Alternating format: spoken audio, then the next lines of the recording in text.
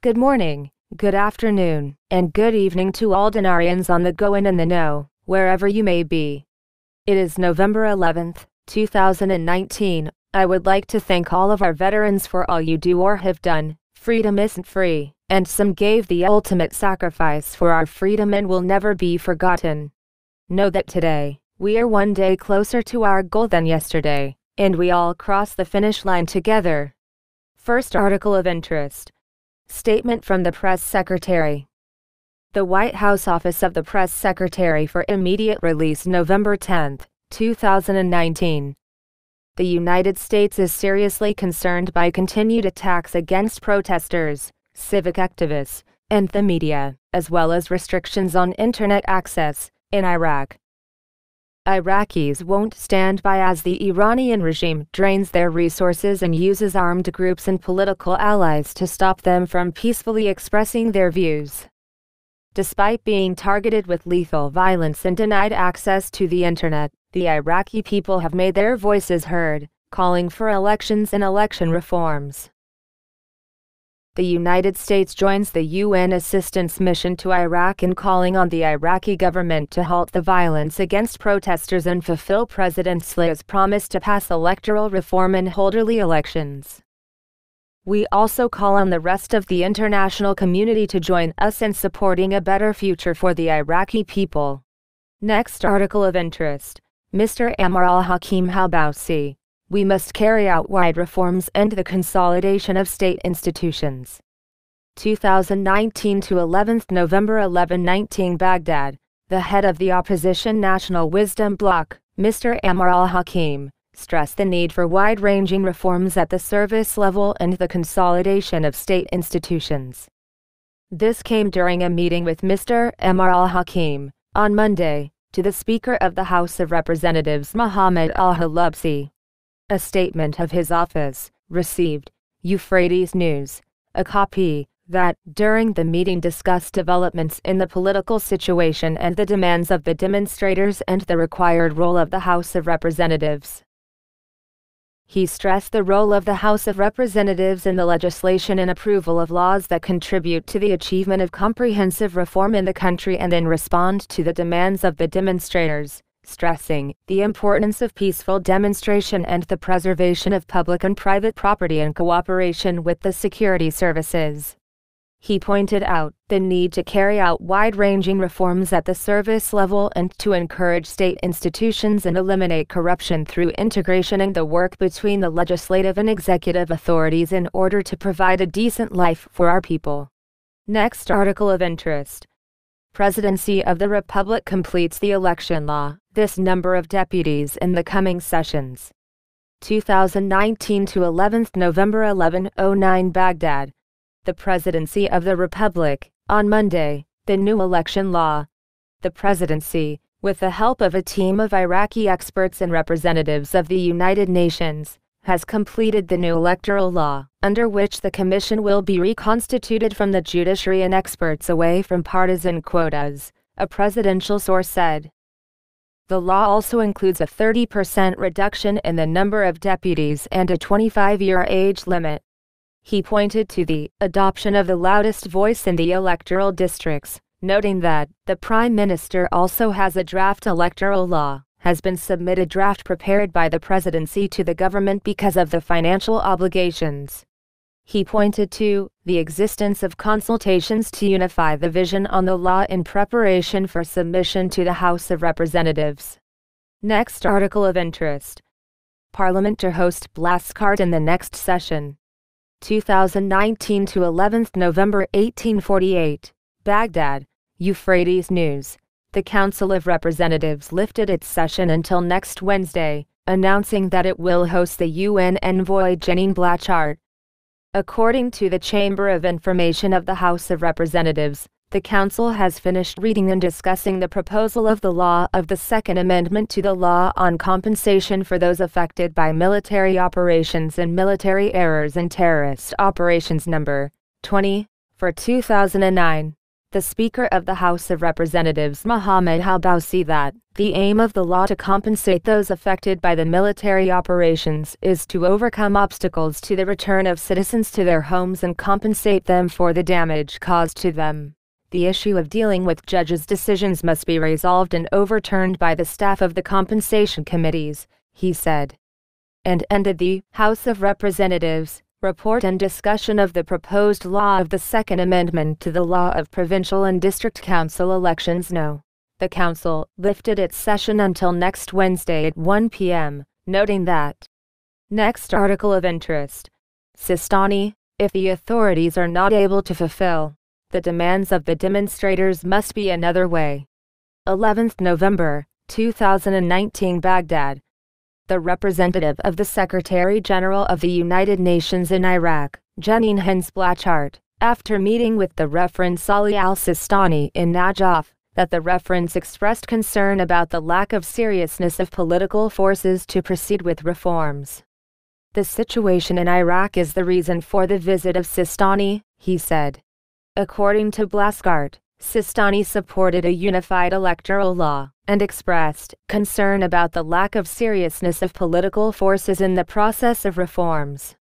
Quoting the highest religious authority in Iraq, she added, "The UN mission is following up on what has happened over the past weeks, which is the result of great anger and discontent in the street for not providing services for 16 years. People have high hopes of fulfilling the demands," she said. She added, "We emphasize the sovereignty of Iraq always and advise by monitoring events. We are seeking to move Iraq forward, but it is real time for the Iraqi authorities to implement what the demonstrators demand. This country cannot be the arena of conflict between countries." This comes after a few hours, in which the United States urged the Iraqi authorities to hold early elections and carry out electoral reforms, calling for an end to violence against demonstrators that left hundreds of dead. The White House said in a statement that Washington wanted the Iraqi government to stop violence against protesters and fulfill President Barham Salih's promise to adopt electoral reform and hold early elections. He expressed deep concern at the continuing attacks against demonstrators, civilian activists, the media and the internet ban in Iraq. White House spokeswoman Stephanie Gresham said in a statement that Iraqis would not stand idly by as Iran depleted their country's resources and used armed militias and political allies to prevent them from expressing their views peacefully. The White House added that it joins the United Nations in calling on the Iraqi government to stop violence against demonstrators and the adoption of the electoral reform law and early elections. Protests have been shaking the Iraqi authorities, accompanied by bloody violence that has resulted since the start of the protests on October 1, killing 319 people, most of them demonstrators, according to an official toll announced on Sunday morning, injuring more than 12,000. The Iraqi political blocs agreed on Saturday to put an end to the protests, at a time accused by protesters of loyalty to Iran, which they consider the architect of the political system in the country. After this agreement to return to normal life, security forces intensified the suppression of demonstrators, while the country is still without the internet and therefore without social networking sites for nearly a week. Next article of interest. Abadis coalition confirms the continuation of the interrogation of Abdul Mahdi, and comment on the government's vision of the crisis. 2019 to 11th November 10:15 Baghdad. The coalition of victory to continue questioning Prime Minister Adel Abdul Mahdi to discuss the situation in the country and the mass movement and the demands of the demonstrators. This came during a meeting held by Nasser on Sunday evening, chaired by Haider al-Abadi. According to a statement issued by his office, Euphrates News received a copy of it. The coalition reiterated its emphasis on proceeding with the interrogation of Abdul Mahdi in the House of Representatives and the importance of setting a date for the interrogation, criticizing the absence of the vision of the government lacking solutions, but that some of the steps of the government and speeches are the situation. The meeting also discussed the political blocs and the confirmation of the victory initiative put forward by Dr. Haider al-Abadi at the beginning of last month and expressed the coalition's fear of further collapse because of government policies. The coalition rejected the use of force that caused many casualties, the policy of suppressing freedoms, arrests and abductions, as well as knowing the perpetrators of the killings by snipers and using direct fire, the statement said. He noted that the international community wants to help Iraq and what the current government is doing gives a negative view of the country where the previous government has taken great measures to return Iraq to the international community. Next article of interest. The Foreign Secretary receives a copy of the credentials of the British ambassador to Baghdad. 2019 to 11th November 1507 Baghdad. Foreign Minister Mohammed Ali Al-Hakim received a copy of the credentials of British Ambassador to Baghdad Stephen Hickey. The two sides discussed ways to strengthen relations between the two countries, and political developments on the regional and international arenas, a ministry statement said.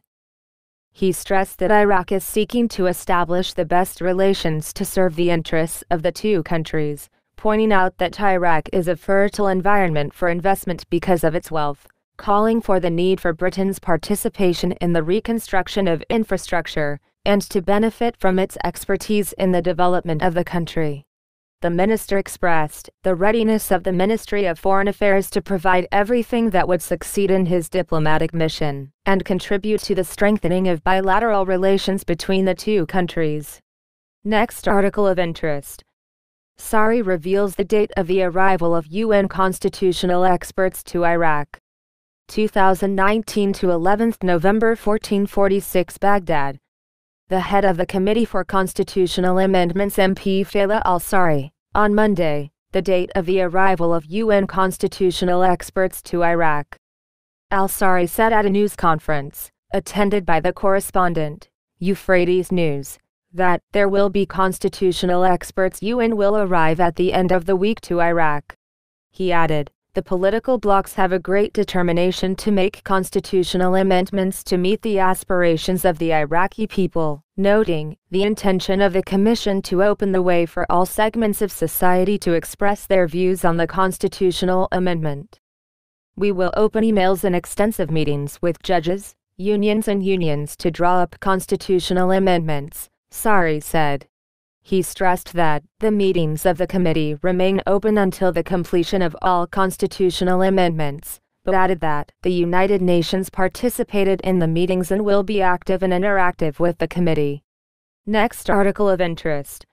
America supports Anbar with $100 million. 11th November, 2019 Baghdad, United States Embassy. Announced the U.S. Embassy in Baghdad on Monday, the launch of a program worth $100 million to support Anbar province in the reconstruction efforts to stabilize Iraq. During his visit to Anbar, U.S. Ambassador Matthew Toller stressed the United States' continued commitment to post-ISIS recovery in Anbar and other affected provinces. This program will restore basic services such as water, electricity, sewage system, health, housing and education, which are the basis for achieving economic development, he said. He unveiled a new grant of $500,000 to Anbar University to restore its potential to provide opportunities for students to develop educational and vocational skills. Ambassador Toller called on Anbar's elected officials, tribal sheikhs and citizens to reintegrate all displaced Iraqis into their communities who wish to return to their areas of residence. Next article of interest. Major General Khalif, we have monitored 17,000 money transfers from 4 countries to support a conspiracy in Iraq. 10th November, 2019 Baghdad, the spokesman for the commander of the armed forces, Major General Abdul Karim Khalif, on Sunday, the monitoring of 17,000 money transfers from 4 countries to Baghdad to finance a scheme to support hatred and establish a bad relationship between the government and demonstrators and security forces, and other schemes. Major General Khalif said in a statement to Al Arabi Al Jadid newspaper, seen by Mawazin News, that security forces have received orders to prevent approaching all government installations in Baghdad and other cities of the country. He added, Iraqi forces are afraid of armed engineers in the demonstrations, and today issued an order to prevent approaching government installations, and currently the place allowed for the demonstration is only Tahrir Square. He pointed out that teenage demonstrators tried during the past days to storm the Central Bank of Iraq, but our forces responded with live bullets, because the bank is one of the government buildings that represent a red line, explaining that thieves are a group of 60 teenagers, and after we arrested some of them turned out they were unconscious and drunk before they tried to break into the central bank, after which we released them, and of course they do not represent peaceful protesters. He revealed the presence of parties that exploited the need of demonstrators demanding that Iraq be better, and improve the reality of living and improve political action and accountability of negligent, which of interests in Iraq, some internal and external, have been registered in knowledge and goals, and supports the sabotage in Iraq and violence against troops armed.